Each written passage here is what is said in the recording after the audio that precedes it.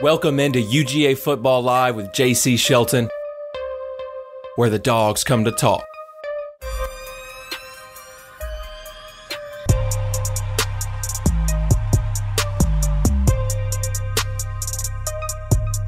What's up, y'all?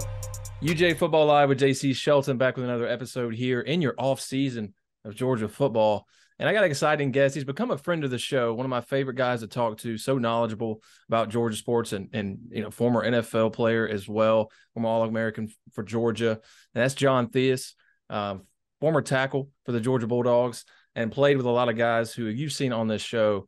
John, it's great to see you, man. We appreciate you taking your time. First off, you know, how are you? I know you're working on something special that you got going on. We want to hear about it. Yeah, Jesse, I appreciate you having me on. I always enjoy talking with you and talking ball. We'll talk a little non-ball to start. I appreciate the segue. My partners and I are in the process of opening Scooters Coffee in Winder. What is Scooters? Scooters is a national franchise with 600 locations nationwide, but we're one of the first in the state of Georgia, so we're excited about bringing it to Winder. And what makes us unique is we're drive-through only, so that allows us to focus on speed, quality, and customer service. So any of you folks out there in the Winder area, we'll be off of East May Street. And for any folks that might be commuting from Atlanta to Athens on game days or home, we are not far, about 5 minutes off 316. So we'd love to see y'all when we're open. You can check us out in the menu on scooterscoffee.com. A wide range of drinks. I'll tell you, our signature drinks are Caramelicious, which is you can get a hot ice or blended, so latte, iced latte, or the blender, which is a milkshake consistency, as well as a lot of other drinks. And to tie it to football, I'll be in the quarterback position in the store. I'm the general manager that will be there every day. So I'll be close to the window there. So if any of you dog fans come by, please give me a go dogs through the window. I'd love to see y'all come out and say hello to you. Yeah, you get your little caffeine and you get to see a former Bulldog. That's a pretty cool situation there, especially you guys coming from, you know, Atlanta, right there in Winder too as well, coming to game day on the way. Stop you by and say hey to John. We appreciate it, man. Yeah, let's go into it. I really want to center this episode around a question, and that is, you know, why will Mike Bobo succeed? You know, from past conversations with you, I think you think that. I want to hear why, from your standpoint as a former player under Mike Bobo, you know, in and out of the office, you call it, every day for a while, right? And you know, why do you think that he takes this team coming off of 2 national championships, offensive coordinator and Todd Monken, who's now with the Baltimore Ravens, who was there for 3 seasons, who built his offense, he built his scheme into this program. What questions do you have of this team going forward with Mike Bobo at the helm? Do you think, is he going to get it done this upcoming season with a lot of expectations on the line here? Yeah, I mean, it's a unique situation with Coach Bobo. He's a UGA grad and former player. He coached at Georgia for a while, and then also he spent the last year, 1 year on staff with the offense. And while he wasn't the offensive coordinator, he was very much involved. So he knows the offense that Coach Monken ran. Why I personally like Coach Bobo, I played with him for 3 years. I think his ability to identify a defense's weakness and attack it is one of his strengths. An example I would give is when we played Clemson at home. The second time in the series when I was there, I think it was 2014, maybe 2013. But Vic Beasley was on that team, first-round draft pick, All-American, I believe. Great pass rusher, kind of a twitchy, jump around the block type of guy. Coach Bobo saw that. He heard us the year before, but Coach Bobo saw that. And so what did we do that game? We ran sweeps in his direction the whole game. And our stable of running backs ran all over Clemson that game. I think it was one of Nick Chubb's coming out parties. Yeah, they lost the shoe. Yeah, that's right. That's right. So that I think Coach Bobo can be creative with the play calling. You pair that with some of the weapons he has now. You know, especially like the tight end position, I think he'll get creative and use those guys. One of the things I always admired about Coach Bobo that I didn't really learn till later in my career what he was doing is I think he knows and understands the strengths and limitations of his personnel, especially when it comes to offensive line play. And he's going to put his guys in a position to succeed. So if he has an example, a tackle that struggles with the backside cutoff on a 2-eye, and the team runs that front a lot. He's not going to put that lineman in that position to fail. So I think he knows the limitations of his offensive line, but also the strengths, and he'll play to that. On top of that, he's a great motivator, which I know Coach Smart is as well. But some of the best pregame speeches I've ever been a part of came from Coach Bobo. But also, my situation with Coach Bobo was unique because I came in as a freshman, maybe needed a little bit more motivation than I did my junior year with him. So he was tougher on me then. And then as I learned and got more comfortable with the offense and gained his respect, it became a little bit more of a lax relationship. He knew he could coach me in a different way. So he's a good motivator, knows how to motivate different guys. And then what's going to be interesting, I think this year, I know we had some talented offenses when I played. But I think as a whole, the Georgia team and some of the weapons that are on that Georgia offense now are weapons that he has not had when he was at Georgia, especially at that tight end position. Depth at receiver. So he has a lot of weapons that he can use. And then just being with the team last year. Like he knows the offense that they've been running. He's going to try to make it simple for those guys. Any changes he wants to implement, he'll take that in consideration. So having the familiarity with the guys is huge. And just knowing like the offense that they ran last year. So I have high expectations for Coach Bobo, especially after what we saw in the spring game some with Carson Beck. Yeah, I think I do as well. And I think most of that opinion is based off of talking to guys like you and players that played underneath Bobo at Georgia in his first stint as OC right there from 07 to 14. I think, some of the concerns that came out straight away from Bobo being hired from people was, the ups and downs, it seemed like, during his tenure there.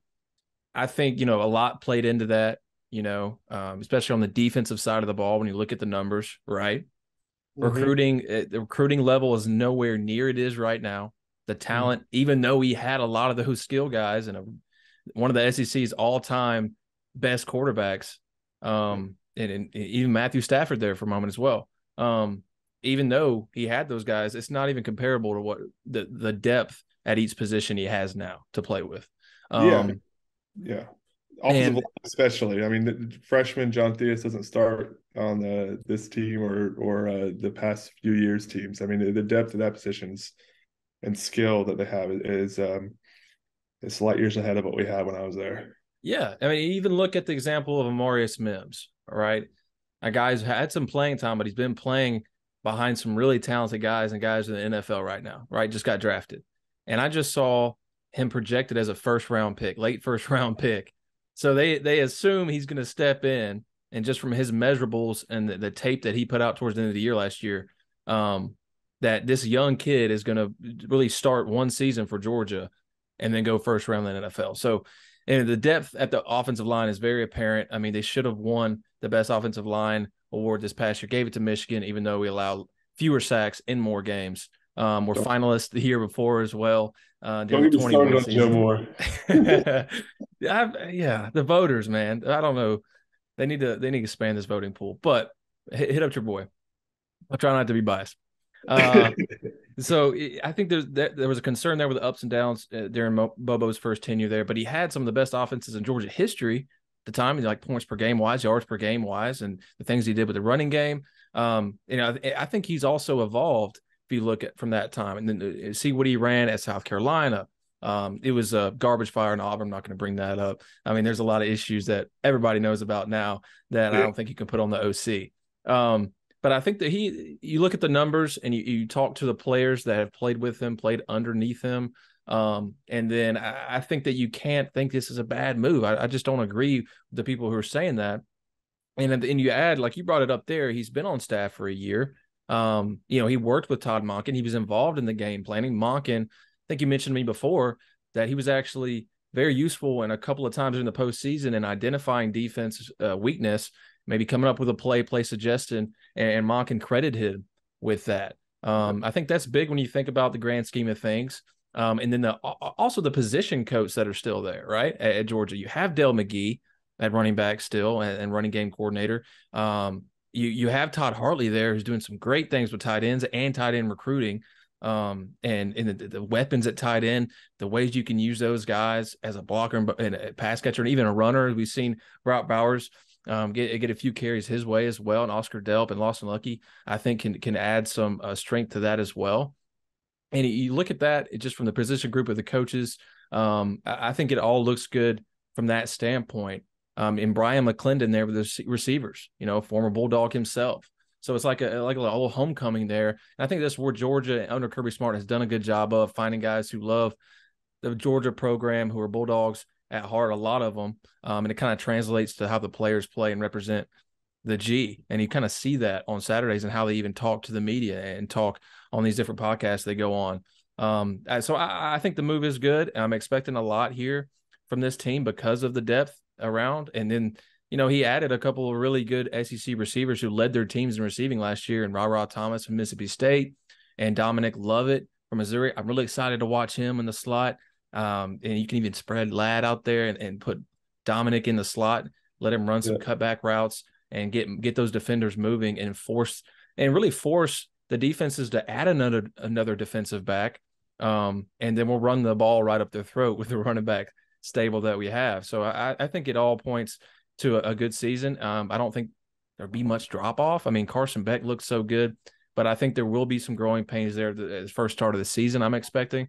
Even though the schedule kind of lines up for the Dogs, they do play that South Carolina. There's SEC season opener, and everybody's going to be hunting Georgia, right?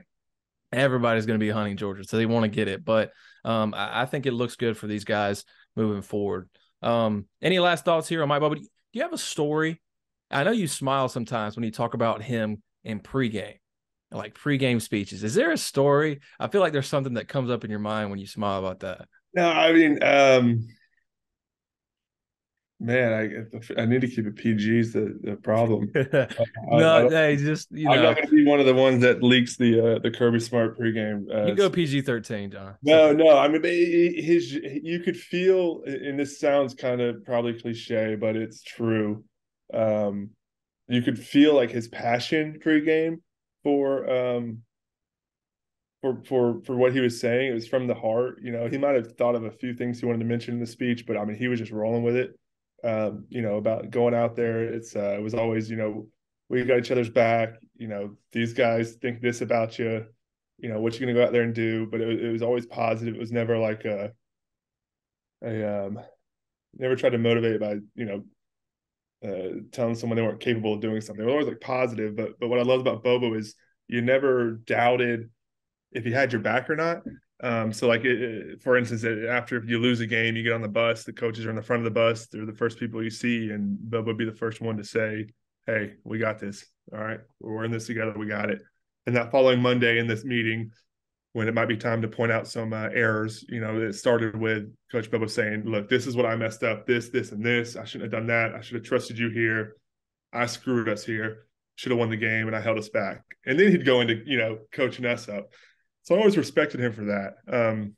But pregame, it was along the lines of maybe some of the elite Coach Smart pregame speeches. Yeah, that's what reminded me. That story you just brought up right there, just kind of talking about his pregame, it just reminds me of Kirby Smart because we've all seen those clips, right?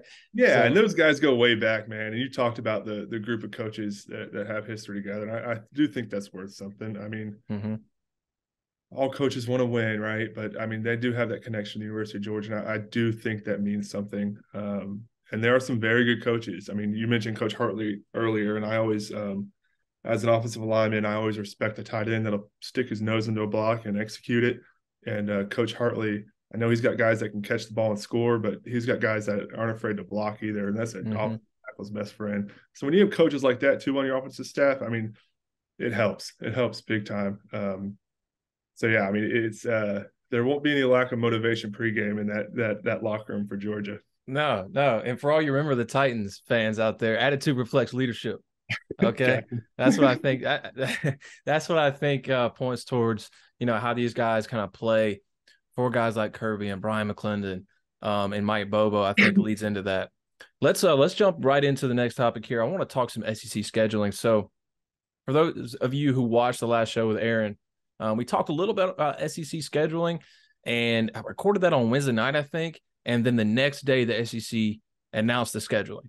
So we didn't get a chance to talk about that. Let's go ahead and jump into it. I know if you listened, me and Aaron kind of debated the 8 versus 9 game schedule. How will it affect rivalries, if it does at all? And this really all stems from Texas and Oklahoma joining a year early in 24 instead of previously planned 25. They paid a bunch of money to the Big 12 there to come over early. Right now, as it stands for the 24 season, no divisions, which is crazy to think of. It's always West and East. No divisions, 8-game schedule. Top 2 teams play in the conference championship. Let's go ahead and open it with your thoughts. Do you think they made the right move? What do you like about it? What do you not? Yeah, overall, I think it's a good move. I think it's better for us as fans. I think we'll have a lot more exciting home games and away games. I mean, the opportunity to play the old West schools more often, home and away. Georgia fans travel well.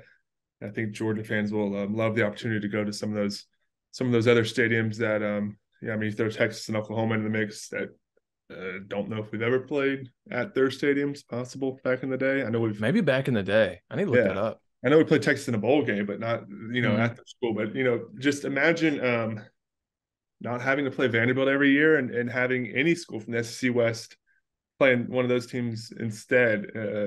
Just imagine something like that. I mean, what it does. It's a home game locally for the excitement, the game day atmosphere. Just if you're watching on TV, it's much more exciting. You're looking forward to it. The local businesses, I think, would benefit big time to having a lot more people in town. But overall, for those purposes, I'm excited about it. The 8-game versus 9-game ordeal, I think me and you talked about it a little bit before, but it sounds like there's room for changes, and the SEC might be slow playing a little bit. And the commissioner's point of look at what the SEC's done in the past. The 8-game schedule isn't going to make a difference for us. Maybe a little bit arrogant, but true. The SEC has the power to do that. So, I mean, we could see the 9-game schedule in the future, but overall, I'm excited about it. As far as rivalries go, it's weird. When you talk about Georgia and rivalries, I think different generations generations of Georgia fans have different, number one rivalries in their mind. For myself, it's Florida. Being from Jacksonville, part plays into that. But the recent battles we've had with them. Older generations might be Georgia Tech, and different folks it's Auburn. It also depends on where you live. So there's a lot of rivalries. Some people would argue you can only have really one true rivalry, and that's Georgia Tech. But they've been so bad recently, it doesn't matter. So the thought of not having like a Florida or an Auburn or a Tennessee every year. I mean, hopefully those games stay around. But that does stink a little bit. But I think overall it's a good direction. There's going to be some growing pains. Some fans, their rivalry game that means more to them might not be an every year game. But I think that's just going to be part of it. We'll have to adjust. But I think overall we'll look back on this as a positive move for the University of Georgia, the SEC, and college football as a whole, at least at the Power 5 level. Yeah, and it's interesting to think as well, 24 season. That's what the SEC outlined there. And, from Greg Sankey's comments, SEC commissioner, of course, sounded like that leaves room for in 25 having something different. Maybe along the same lines. We don't know what they're going to keep, what they're going to scrap. Maybe they'll see how it goes. But I feel like, obviously after this season, they're going to have to plan for the next. So I don't know if they have time to do that necessarily. The rivalries right now, as it stands from the official report, as well as Greg Sankey's comments, the rivalries are going to stay at least in the 24 season. So they have the flexibility to actually schedule these rivalries out. And that's what it sounds like. They're going to keep that for a year. But moving forward, does it come a time where those kind of get scrapped? Maybe, like you said, everybody kind of has their traditional rivalry. I feel like Georgia, Florida is, even if you maybe you hate Tennessee a little bit more, you still can't think that that's not Florida, right? But for me, I'd love to keep Florida, Tennessee, Auburn. I think that's a lot of people would kind of agree with me on that. I think that's really important for me, and I think it's important for a lot of the college football fans. I mean, because when this came out, that was everybody's main concern, right? A lot of scroll through Twitter, that's most of the comments were about rivalries. How are they going to keep these games? Maybe if they go to 4 pods in the future, I kind of like that one. Maybe they can keep your traditional, and you make permanent opponents, and you get to play other teams I think right now, from the 24 standpoint, even though it might change moving forward, the SEC says that you're going to play each team every 2 years, and it's going to be a home and home. So I do like that. I mean, you mentioned it there: Texas, Oklahoma, going to A&M, which got to play yet. I'd love to do that for sure. I mean, I want to go down there, even though it's far, but it'd be really fun because that just makes it more exciting. It's always exciting on game day when you're playing a program like that, an historic program. It only gets the juices flowing a little bit more. So I do like that, and I agree with you on that. Yeah, I mean, it does. I mean, you've made this point to me before. It makes for a tougher schedule, but I think us as college football fans will adjust on the fact that a one-loss, losing a game isn't the end-all be-all anymore. I mean, I guess we've kind of slowly done it the last few years with the playoff, but I mean, you mentioned before about the playoffs expanding to 12 teams. Yeah. So with the tougher schedule, I mean, it's not the end-all be-all. Obviously, you want to have a better seed. But if you don't have the better seed, hosting a playoff game in Athens, Georgia, if you're if you're one of those teams without, I can't remember how it's structured, without the bye, there's going to be some playoff games I think hosted in college towns. Yeah, that sounds like fun. Love that. Love that. Yeah, I mean, I think about some of the years I played, we would have made a 12-team playoff, and some of those years a playoff game in Athens. So just the fact that you take the trade off of a tougher schedule with the fact that more teams in the playoffs. I think that ultimately just helps the SEC. We always other teams, fans might argue with this, but we beat each other up. You can't logically argue with that. The SEC beats each other up, and it affects postseason, has forever, back to the BCS days. Now the fact that the playoffs expanding, it helps us. You match up an 8-seed SEC school with, I don't know what it would be, a 6-seed, 4-seed. I don't know what it is from the Pac-12. I think we're going to see, the continued success of the SEC in those situations. So I think ultimately it helps us with expanding the playoff, even though there is going to be a stronger schedule. Yeah, I was just about to mention the playoffs expanding and how this relates to it.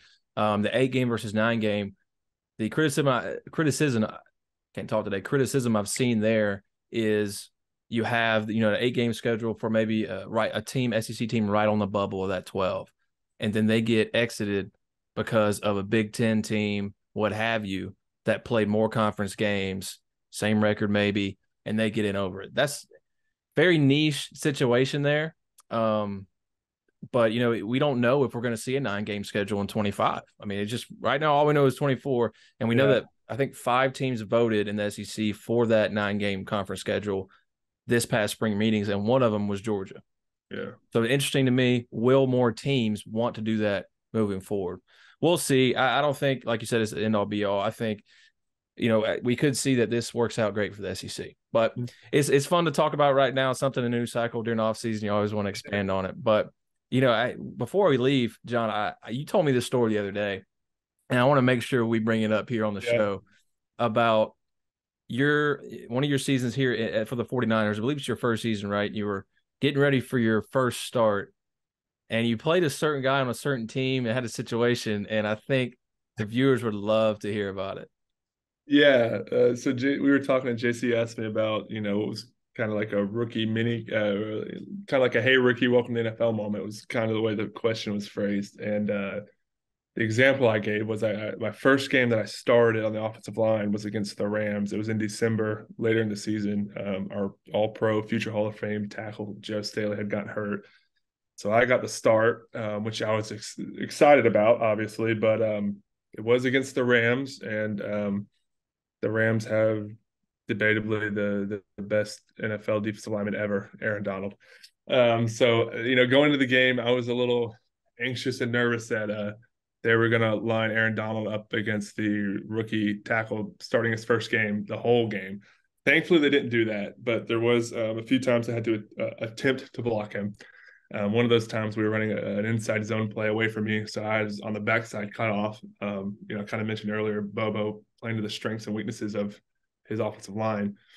One of my weaknesses that game was trying to cut off Aaron Donald, which is just the fact that it's Aaron Donald. So anyways, I'm trying to cut off Aaron Donald on the backside of an inside zone play, giving it all I have. I mean, I'm 110% into this, trying to have good. I mean, I take a good first step, I get good position, and then I'm feeling good. One arm up on my chest plate, and I look at him, and he looks at me, and he just starts laughing. And a lot of times the guys will like talk trash, and even if you don't do a good job, you can talk trash back. Well, that was the first time I'd ever been laughed at in the middle of a play. I just tucked my tail and turned around and went back to the huddle. Because Aaron Donald's not a guy that you want to get into a trash talking bout with. You don't want to make him any more mad than he is when he plays a game. But it was definitely an eye-opening moment where you realize I already knew there's levels to the game, but he's like at the top level. And I mean, he's like 6'2", 6'1", maybe 280 pounds, but he's just solid. I mean, he was just effortlessly one arm stalemating me as I was giving it my all. So it was an eye-opening experience, and a funny story that I do enjoy telling. That was humbling to me in my first start in the NFL. Yeah, I love those stories so much because you're, this huge, like over 300-pound tackle, and he's like 280 playing in the middle of the trenches with these nasty guys. And it just makes so much sense as that dude will be able to hold you up. No offense, John, but I mean, he is the best probably. Yeah, he's real. Dude, he is amazing. Love watching him. Yeah. Well, we'll let you out on that, man. And I think it's a good ending point. We'll get out of here. Appreciate you taking the time. And guys, whether you're listening on your podcast or watching on the Pulse Sports Network on YouTube, appreciate your views as well. Make sure to check out Scooter's Coffee. Yeah. All right. Going to help you out, especially during the season, get you prepped for game days. Should be opening towards the end of the month if all goes to plan, according to John here. So make sure you step out and support a former Bulldog. We always love giving back like that. John, go Dogs. We appreciate it, man. Yeah, I appreciate it, JC. Thanks for having me on, man. Go Dogs.